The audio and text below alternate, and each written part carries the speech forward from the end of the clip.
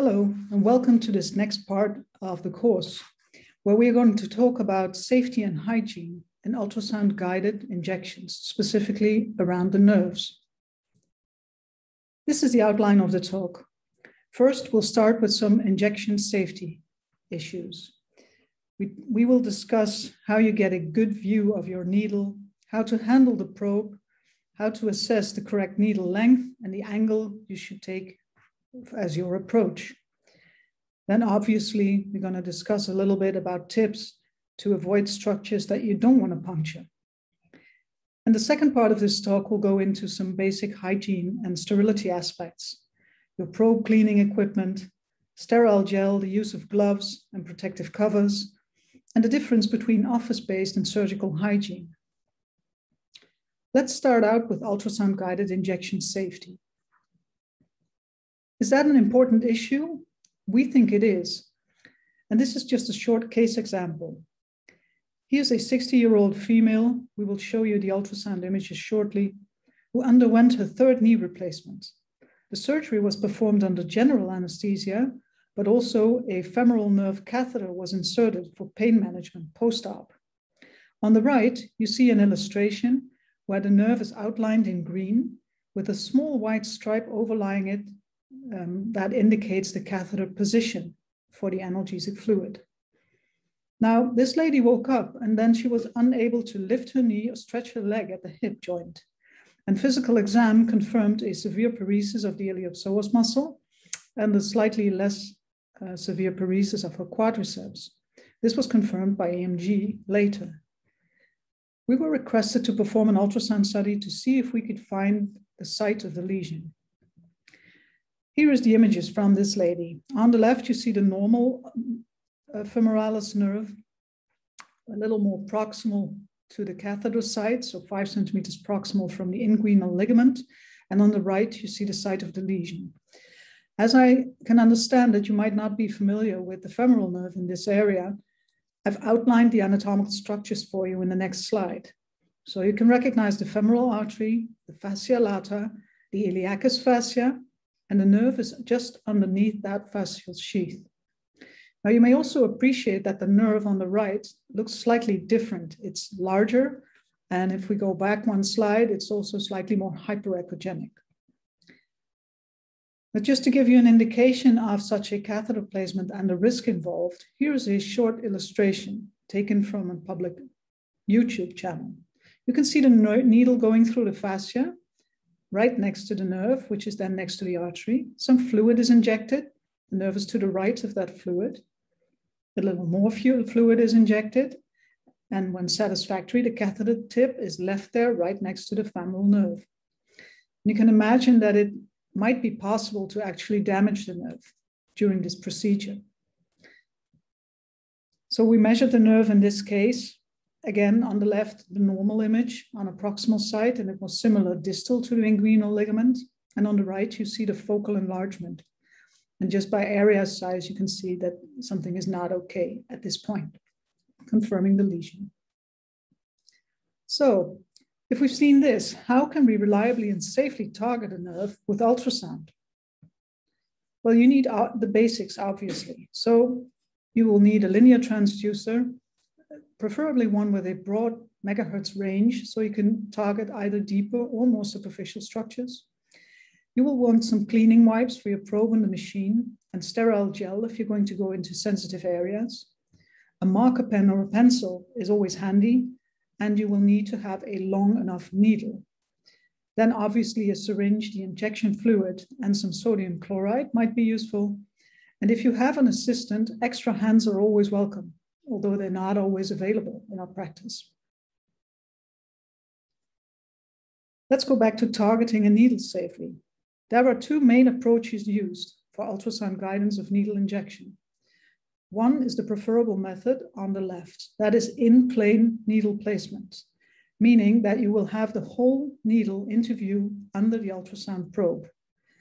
This works well for shallow insertion angles with respect to the probe surface. So if the angle of insertion is less than 45 degrees, or preferably even 30 degrees or less, you will be able to see the needle just fine.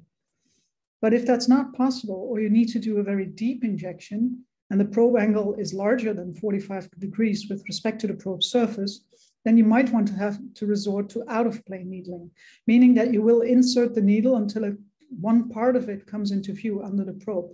But be careful, because this is not always the tip, and you're not always sure where that tip actually is.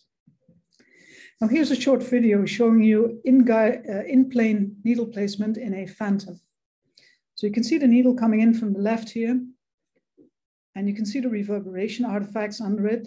You have a complete view of the needle, the tip, the bevel, and next some of the fluid will be injected, and you can see it appearing right here.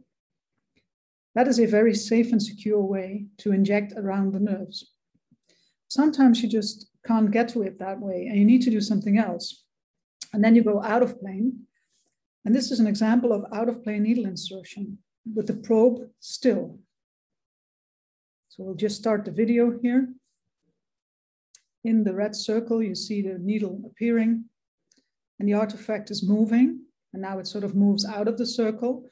But you actually, if you don't move the probe itself, you're not looking at the tip, but you're looking at the shaft of the needle, and you don't know where that tip is. It might be hurting a structure a little further down. So if you want to do this, you need to resort to some other technique. And the best way of doing this out of plane is to actually move your probe when you're moving the needle. And that's this short video. Here you see the needle coming into view. Every time the needle is moved, the probe is also advanced in the same direction. So you keep a view of the tip. And this is a more secure way of doing out-of-plane injections. Now, sometimes if you have a deeper target, you could also use a step-down approach, where you insert the needle and at a slightly more shallow angle and aim than you need to go, and then stepwise increase the depth until you're at the target. And in the phantom, you can see an example here. So there's the needle appearing. It's the tip, obviously. And we inserted it a little deeper so you can see the tip. And here it is again.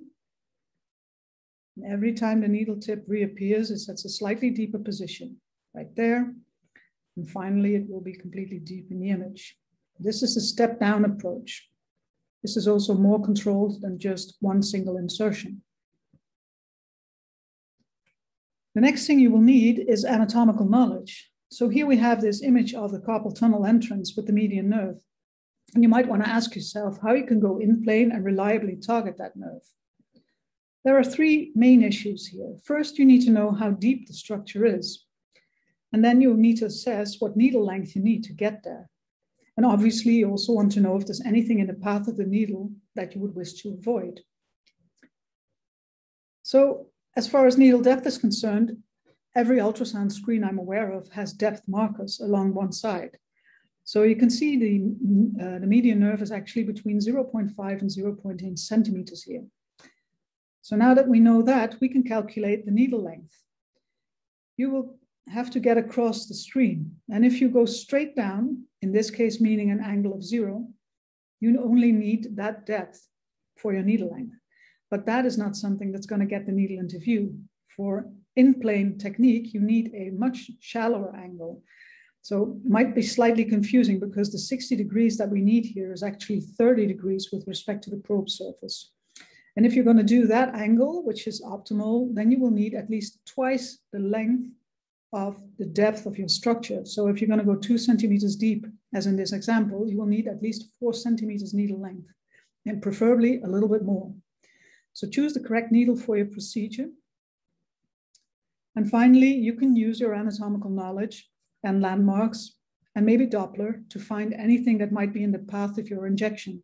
So here in this case, if the white arrow is the needle, you might find the ulnar artery and the nerve in your way, and you need to circumvent those. Now, how can you get and keep your needle in a good view? Well, there are some probe maneuvers that we're going to discuss. You could use a gel standoff for your probe, and you can also move the needle, especially in out-of-plane views, with the power Doppler setting on, so you can track the movement. And some people want to inject a little bit of anesthetic fluid or sodium chloride to see the tip, and that's called the blushing artifact. Remember that if you're using an in-plane technique, the ultrasound image slice is a very small diameter, so just 1 to 2 millimeters wide. Here's those probe maneuvers. On the left, you see translation, which basically means that you are moving the probe until it's right over that needle. So in the top part of that image, it's not over the needle at all, and then you sort of slide it over to be straight above it.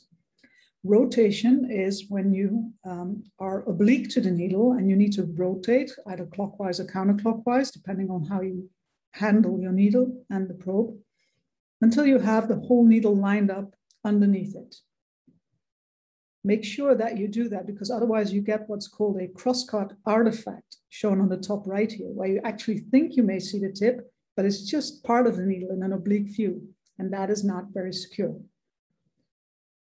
Now, another trick you could use if you have a too large insertion angles or deeper structure that you need to get to is healing in of the probe. You could push one edge of the probe into the skin or the subcutaneous tissues to create a better angle for your view. And this will bring the needle into a much nicer view.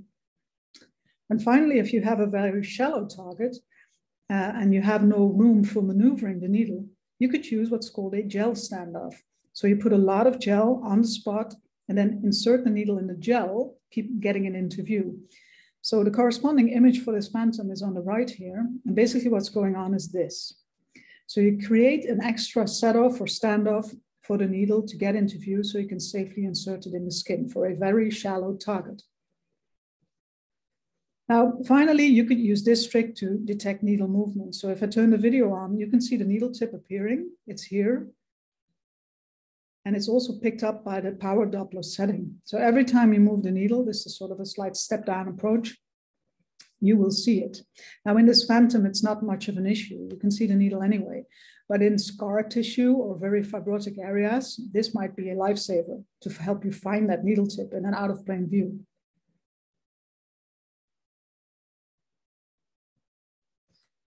Okay, that was the safety part of the talk. Let's go to the hygiene aspects.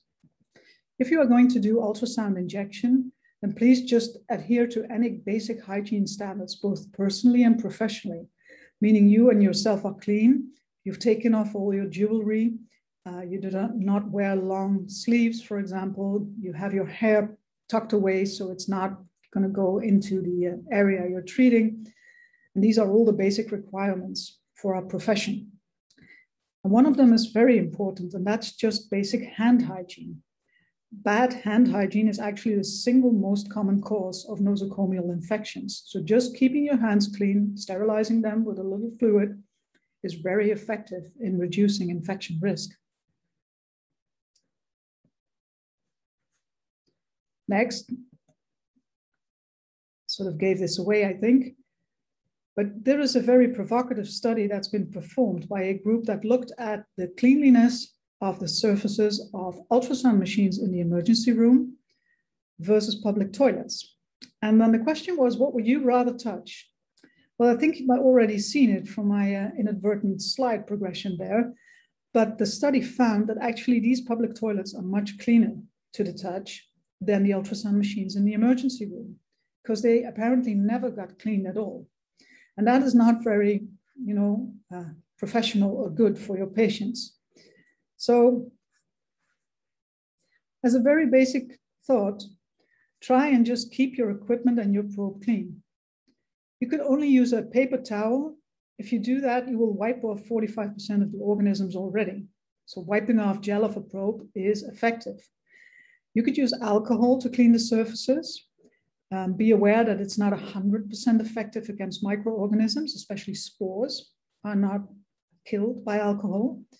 And be also aware that alcohol is destructive for rubber surfaces. So if you have a probe with a rubber surface, then you might slowly degrade it if you use alcohol for cleaning.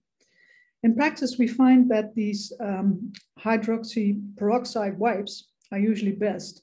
They are a very effective sporicide, viral and bacterial cleaning agent that are much used for any equipment in the hospital setting. They're easy to use, and it's a good practice to just clean your probe and the machine before and after each patient. Should you use sterile gel? Obviously, the image on the right is not actually what's going on in these containers, right? It's just for illustration purposes. If we look at sterile gel, there might be times when you do want to use that because normal ultrasound gel is not bacteriostatic or bactericidal. In fact, studies have found that 25% of the reusable gel itself and 70% of the bottle tips were contaminated with skin pathogens when tested. Now, to prevent this in your regular ultrasound gel bottle, it's advised to seal the container after you use it. Don't leave it open. Not to refill the bottles, so not the big 5-liter package right next to it, but use a new one every time. And do not warm bottles for extended periods of time. Modern ultrasound machines often come with the option of a bottle warmer, and that is very comfortable, especially for small children or elderly patients.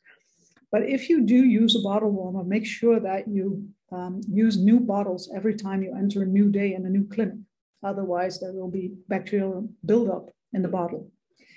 Now, if you have a high-risk procedure, for example, you want to inject in a sterile environment of a joint, or you have someone from a high-risk population, such as a patient on the intensive care unit or an immune-compromised patient, you might want to use sterile gel. That is the most effective way of making sure that there is no contamination from that end of the study. Should you use a sterile probe cover, as is shown here, and maybe even a whole towel? Well, they are recommended, but in themselves, they are not enough to ensure sterility of your procedure. And one disconcerting study found that right out of the box, already almost half these covers had been perforated, so they were not air and fluid tight and not sterile thus. So do not rely on just a probe cover to be sterile. And what about the protective gown and the masks and the gloves, all the surgical equipment that you're familiar with? Well, they're actually not to protect your patient. They are just to protect you. So if you do not want to get splattered by blood or other bodily fluids, this is what you need to wear. And that's also why surgeons wear them. But it's not protecting the patient from you or the machine or the probe. So finally, let's discuss the concept of office hygiene, so just your regular outpatient clinic versus surgical sterility.